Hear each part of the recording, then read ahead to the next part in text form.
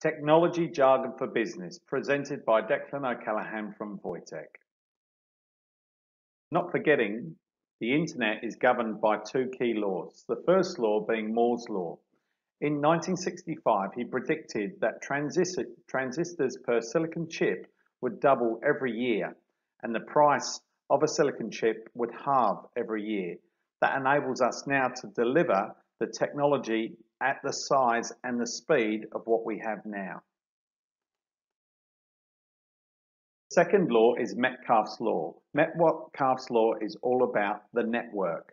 The more nodes that connect to a network, the more important the network is. Now, considering the amount of interconnected devices we have today, and then the explosion of interconnected devices we'll have in the future, is very significant to this.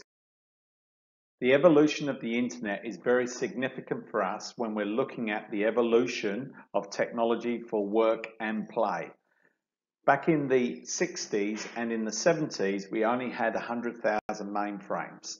Then we moved into client server. That's meaning that we put all the technology actually at the PC. The cloud then evolved. The cloud allows us now to store and maintain all of our internet related material, all of our data away from the PC, allowing us to evolve and enable smaller, cheaper, faster PCs on desk. The next element is social. The social impact in our world is significant. We've seen this in the Middle East. It started and stopped wars. It's also there enabling people to connect via business as well as through the personal world. The next evolution being mobile. Mobile is massive. We've moved from the first G right the way through to in 2020 delivering 5G. All of this enables faster mobility communication, getting information where we want it to be at the time we want it. The next evolution is when we're moving into the Internet of Things, or IoT. That's taking us from 6 billion connected devices around the world to up to 75 billion smart things or smart connected devices around the world. And the last element that we're projecting right now, and it certainly won't be the last element, is for artificial intelligence. Remembering the key points of all the elements that can be connected through IoT and then evolving those into artificial intelligence and machines making decisions for us on a daily basis. When we're looking at one of the significant enablers of the internet actually is mobility.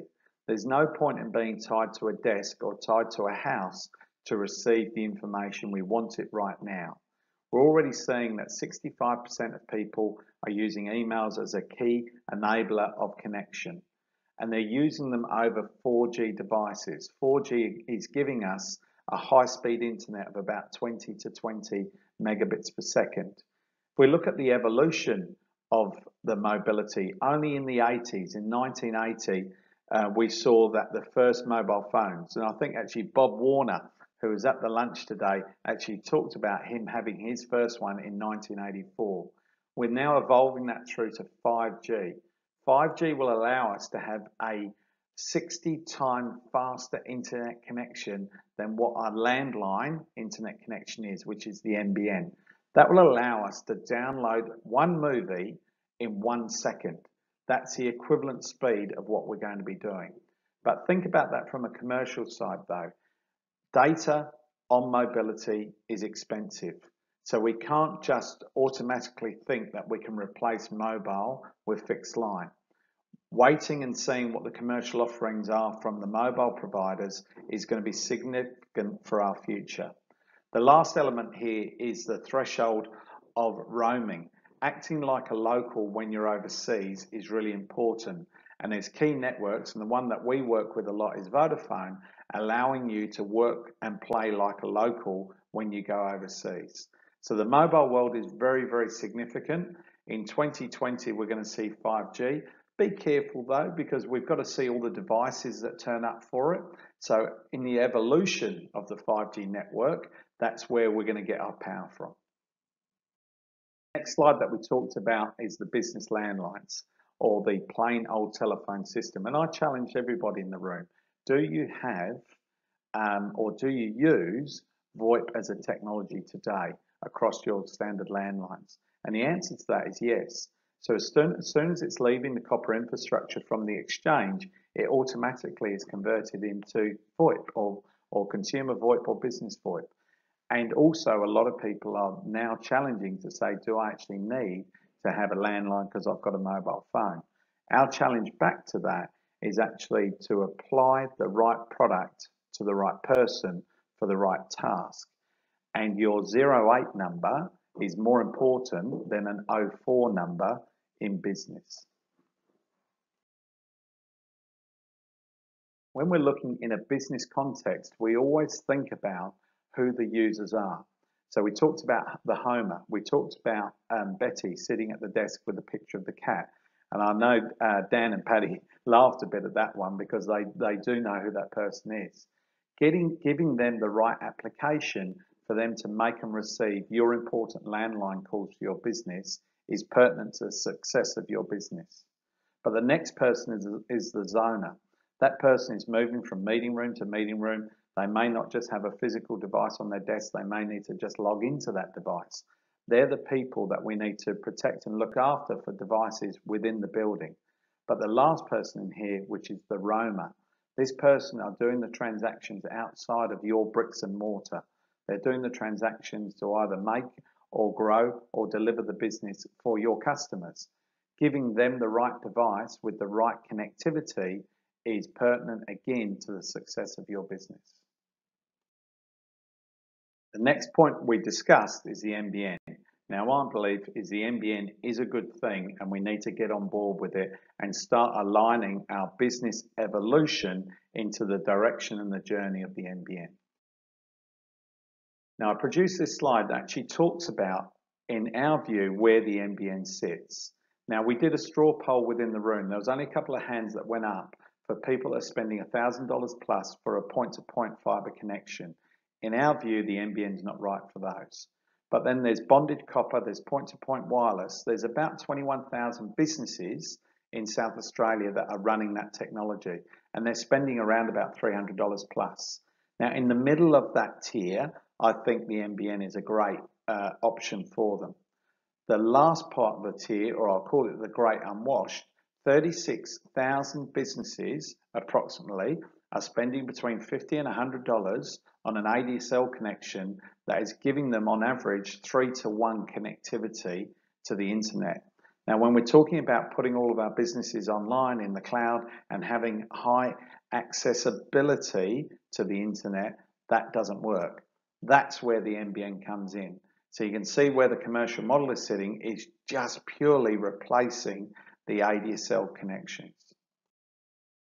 The challenge though is that we've all bought into the destination, not the journey of the NBN. The NBN, for whatever it is politically or as a technology, is a journey. We're starting off with an NBN which isn't the fastest network in the world.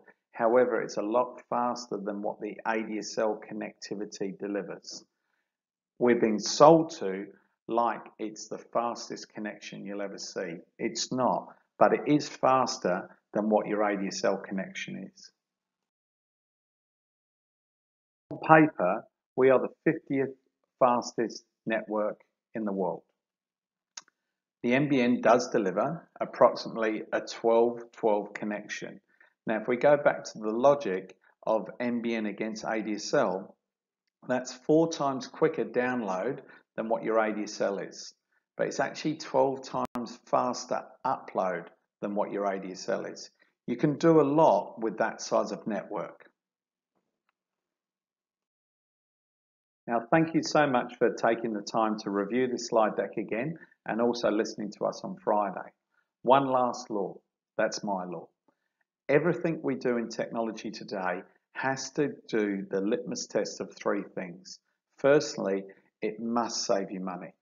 In today's day and age, technology really is an enabler that will sit there in the background and attack your operational cost of business and reduce it. If it doesn't, don't do it.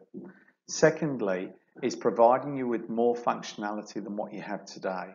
Whether that's as simply as putting your information into the cloud so you can access that from anywhere in the world, or making you more efficient in your workplace. Lastly, is actually working with a supplier who provides you with demonstrable excellent service. There's no reason why you don't work with a local supplier.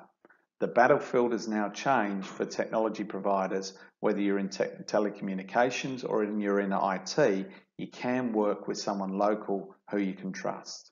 Again, thanks for listening. If we can be of any help whatsoever, we look after internet connections, we look after fixed line communications for business, and we're also the master distribution for Vodafone in South Australia for business. Thanks again, catch up soon.